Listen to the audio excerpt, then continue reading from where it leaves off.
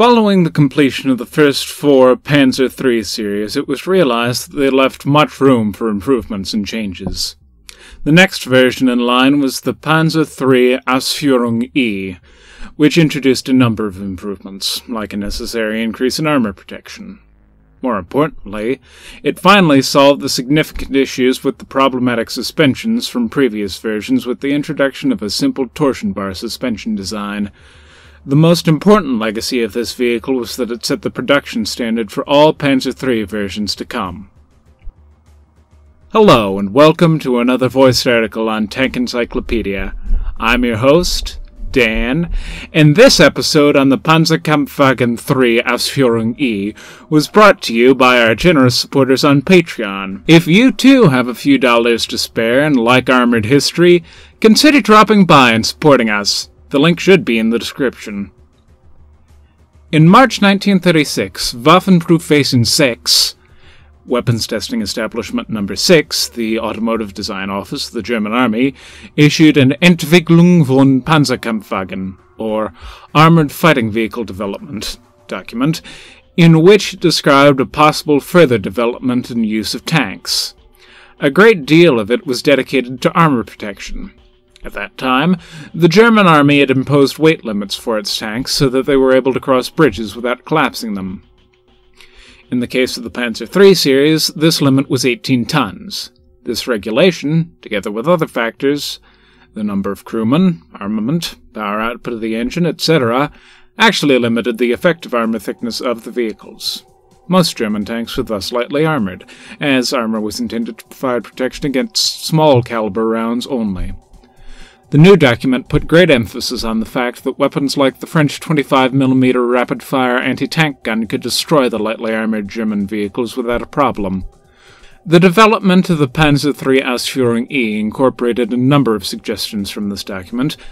The armored thickness was increased to 30mm, providing better overall protection. It also incorporated some highly advanced features advocated by the chief engineer of Waffenprüf 6, Niekamp. He intended to increase the maximum speed of the Panzer III to a staggering 70 km per hour. This would be done by replacing the engine with a more powerful model, introducing a new 10-speed semi-automatic transmission, and replacing the previous complicated 8 small road wheel suspension with a torsion bar type. The larger wheels were chosen as they had a longer service life than smaller models. The use of lubricated tracks with rubber pads was also suggested. After some consideration, the problems with the quicker wear of the suspension at speeds of 70 km per hour was deemed unfeasible and the idea was rejected. The maximum speed was limited to 40 km per hour and the lubricated tracks were replaced with normal steel cast ones. Production orders for 96 Panzer III Ausf tanks would be placed by the Heereswaffenamt. It was planned to complete the first vehicles in May 1938 and the last by September of the same year. To fulfill the production quota and in order to include other manufacturers into direct tank production, Daimler-Benz and MAN Werk Nürnberg were included. Daimler-Benz was to build 41 and MAN the remaining 55. These were to be chassis numbers 60442 to 60496. As the German industry slowly began increasing production capabilities, these two simply could not produce all necessary parts. For this reason, the production of 90 turrets was given to Alcat and 6 more to Krupp. Due to these delays, production at MAN was only fully completed by the end of 1939. When Alcat actually completed these vehicles is unknown, as the documentation did not survive the war. The Panzer III hull can be divided into 3 major sections. These are the forward-mounted transmission, central crew compartment, and rear engine compartment. The front hull was where the transmission and steering systems were placed and was protected by an angled armor plate. The 2 bolted square-shaped plates that were previously added on the front transmission armor were removed. Unlike the larger Panzer IV, the Panzer III was not provided with driver and radio operator hatches. The Panzer III Ausf received 2 small emergency escape doors placed on the hull sides, just behind the first return roller. On top of the Panzer III Ausf hull, a fully enclosed and square-shaped superstructure was added. The position of the top left driver visor and the machine gun ball mount next to it were unchanged. These were replaced with newer and improved models. In the case of the machine gun ball mount, this was the Kugelblende 30. The driver vision port was replaced with the Ferroseilklappe 30 model. The driver also had one smaller vision port placed on the left side of the superstructure. It was provided with a small 8mm wide visor slit. Initially, the radio operator was not provided with the side vision port. During production, however, it would be added on some vehicles. The turret of the Panzer III Ausf inherited the overall design from the previous versions of the vehicle, but there were still some modifications implemented. Firstly, the top turret plate was at a slightly different angle. The gun mantlet also received some modifications, with added protective covers for the twin machine gun mount. Each of the turret sides received new pyramid-shaped observation vision ports. While the right visor port had an 8mm wide slit, the left port didn't have one at all.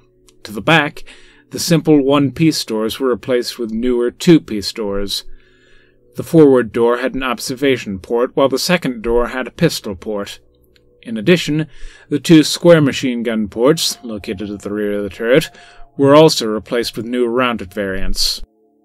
The commander's cupola on the Ausf was bolted to the rear of the turret top. It had 5 vision slits protected with sliding blocks. For extra protection, behind each vision slit, an armored glass block was also added. The suspension of the Panzer III Ausf consisted of 6 doubled road wheels on each side. These were suspended using a combination of individual swing axles together with torsion bars, which were placed in the whole bottom. The upper movement of each wheel's swing arm was limited by contact blocks covered in rubber. Additionally, the first and last wheels were equipped with a hydraulic shock absorber. To cope with the increase in weight, from 16 tons on the Ausf D to 19.5 tons, a new, stronger engine was installed. This was a 12-cylinder water-cooled Maybach HL120TR, which produced 265 horsepower at 2,800 RPM. With this power unit, the Ausf-E's maximum speed was increased to 40 km per hour, while the cross-country speed was 15. The Panzer III Ausf was equipped with the 10-speed, and 1 reverse, Maybach Variotex SRG 32-8145 semi-automatic transmission. Using this somewhat unproven transmission caused significant mechanical breakdowns. To somewhat resolve this issue, an accelerator clutch would be installed. The problem still remained, and the transmission would eventually be replaced with the older, more reliable SSG-76 on the Panzer III Ausf H version. When the Germans had been examining the proper armor thickness needed for the new Panzer III variant, they mainly focused on the French 25mm quick-firing anti-tank gun as the primary threat. They eventually decided that 30mm of armor should be up to the task. The frontal armor plate was strong enough to resist rounds from the 25mm gun at ranges of over 500 meters at 30 degrees. The Panzer III Ausf was equipped with a Nebelkerzenabwurfvorrichtung, or smoke grenade rack system, placed on the rear of the hull. This rack contained 5 grenades, which were activated with a wire system by the tank's commander. At the end of 1940, most available Panzer IIIs, including the Ausf were reinforced with additional 30mm face-hardened plates. These were placed in the front hull and superstructure, but also on the rear. It's worth mentioning that not all Panzer IIIs actually received the extra protection for various reasons. The Ausf had the same crew of 5 as all other variants of the Panzer III: the commander, the gunner and the loader, who were positioned in the turret, and the driver and radio operator, who were in the hull. The armament configuration of the Panzer III Ausf was unchanged from the previous versions. It consisted of 1 MG-34 machine gun mounted in the superstructure and a combination of the 3.7 cm KWK L46.5 cannon and 2 additional machine guns in the turret. One change implemented was the repositioning of the left turret-mounted machine gun, which slightly protruded out. This was done to give the crew more working space when replacing the drum magazines. Speaking of drum magazines, while these were initially used to feed the machine guns, from June 1940 onwards, these were replaced by belts. During the early stages of the Panzer III's development, the Germans were aware that there was a possibility of the 3.7 cm gun becoming obsolete. The lack of production capabilities was the main reason for not installing a more potent gun from the start. This is the reason why the turret ring was left wide enough for a larger caliber gun to be installed. In December of 1940, the rearmament of the Panzer III Ausf with the 5 cm KWK L42 semi-automatic gun began. With the new gun also came a new, rounded 35mm thick external gun mountlet. Another change was the reduction of the number of machine guns in the turret to 1. With the installation of the new gun, the ammunition load was reduced from the original 120 to 87 rounds, or, depending on the source, 99. The removal of one of the turret machine guns also led to the reduction of the number of machine gun rounds carried inside the vehicle to 3,750 rounds. As the Ausf became available, they would initially be issued to training units. Their first operational use, in limited numbers, was during the German annexation of Czechoslovakia during March 1939. Prior to the invasion of Poland in September 1939, the Germans had 148 Panzer III vehicles available, from Ausf A to Ausf E. Some 98 would be allocated for combat operations, although only a small number of these managed to see combat, with some not even managing to reach the front due to problems with their transmissions. By May 1940, the number of Panzer IIIs was increased to 349 vehicles, which were distributed to 7 Panzer divisions. The Panzer Division saw extensive combat operations against French armor.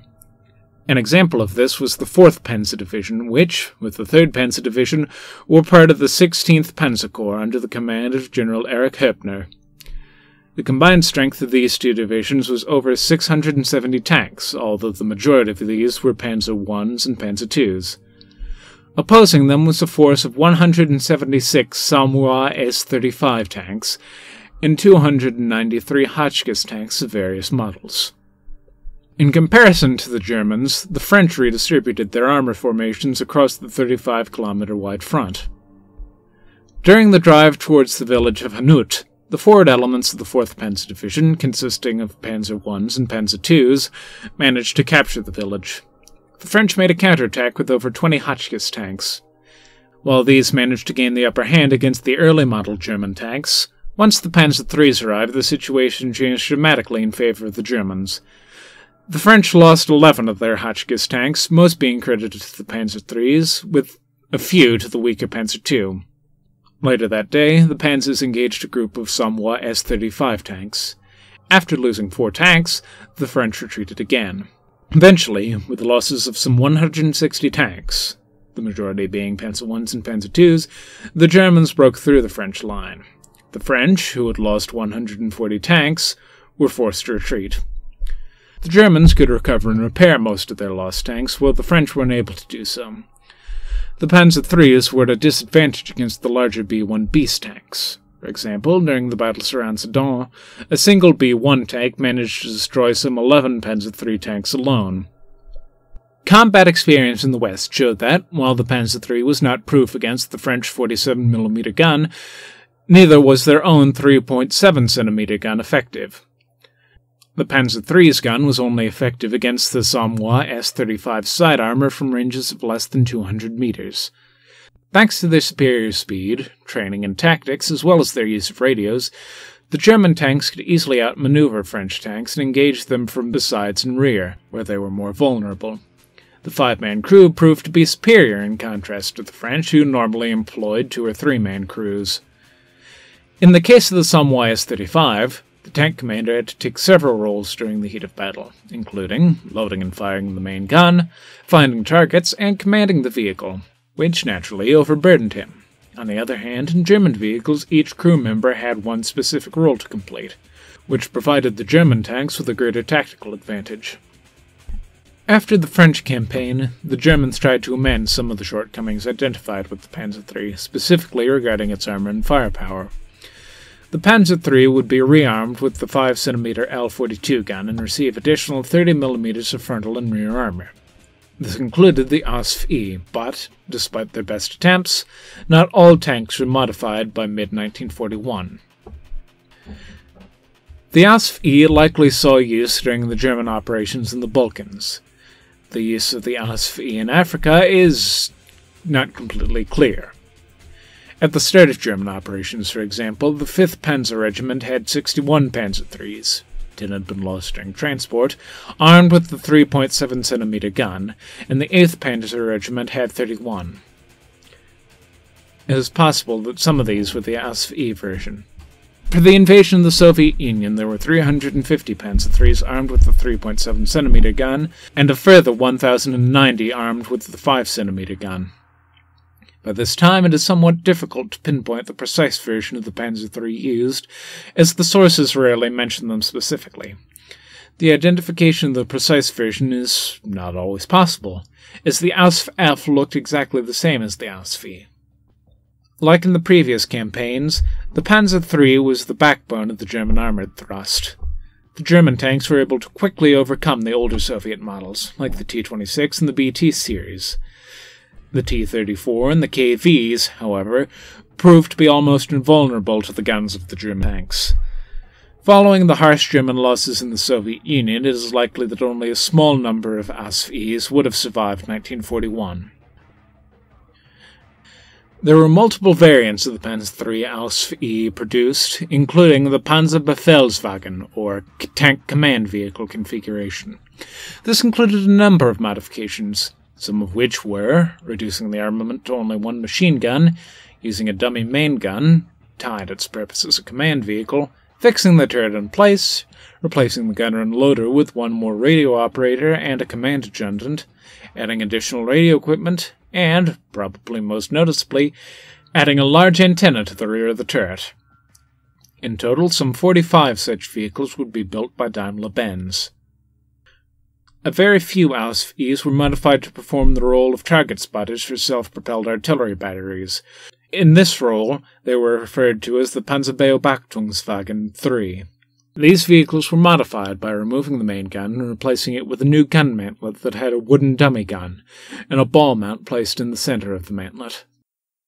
In conclusion, the Panzer III Ausf E received a number of modifications and improvements in comparison to previous versions. Most noticeable were the added armor and the use of a new type of suspension, which was simpler and more efficient. On the other hand, the new transmission was problematic and was not properly tested. In the early stages of the war, despite the somewhat weaker main armament, thanks to its speed, crew training, and radio equipment, the Panzer III Ausf E could easily outflank its opponents. Perhaps the greatest success of the Ausf E was that it provided the Germans with a good base for further modifications and improvements of a vehicle that would become the backbone of the panzer divisions in the first years of World War II. That's all for this video. Make sure to follow our website, we'll be releasing new articles on the regular. You can follow us on Facebook, Twitter, Instagram, or Reddit, and if you use Discord, there's a link to our community server in the description. Also, likes, comments, and subscriptions on YouTube are greatly appreciated. If you would like to help us continue to develop and expand, also consider donating on Patreon or PayPal. All of the funds will be used to help us enhance and design new articles and features for you. Until next time, keep us in your sights.